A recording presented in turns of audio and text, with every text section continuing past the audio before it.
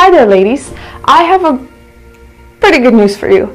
Heavenly View is now starting to have different categories with videos that will be about varieties of different topics. Today, I want to quickly talk about opposite sex. I have spoken to a number of men, asking them one big question: what do men actually need and want? And guess what? The number one thing was not sex, like a lot of women think. Of course, they enjoy it very much and they need it. But if you want to show your man that you truly love him, you show him unconditional respect. We should be highly valuing our men, ladies. Man desires for his woman to respect his opinions, his judgments, his decisions, and his knowledge. After doing some research and finding the survey that tells that 80% of men said that conflict and their anger arises when they don't feel respected by their woman. Try and respect his ability. Even if you think you can do something better, trust your man. If you can trust him in small things like fixing something around the house or his driving skills, how can you possibly trust him in something big like being a good father or becoming a spiritual leader of your home? By the end of the day, so what if he's not doing something the way you would have done and he's doing it completely differently? Ask yourself a question: is it actually worth pointing it out and become this nagging wife of something so small?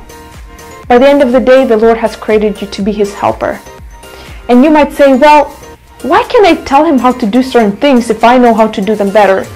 You see, us women, what we tend to do is, we turn advice into instructions and tell him how to do things.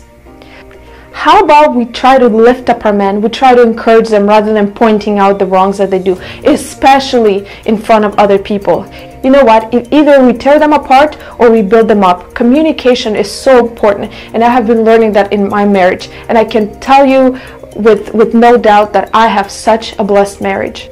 I have heard many women speak in the past about their husbands, and often, women assume something bad about the men they love. We assume that he chooses not to help us. We assume that he doesn't want to spend time with us because he goes and he watches TV. Or we assume that he's no longer interested in us because he doesn't bring us flowers, or he doesn't tell us daily how beautiful we look.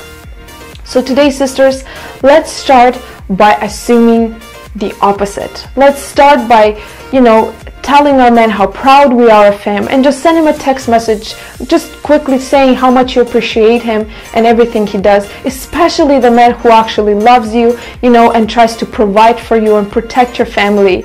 If you believe and love and respect your man, he will conquer the world. I find in my own marriage that when I trust my husband and I learn how to respect him the way it matches him better, my marriage becomes stress-free.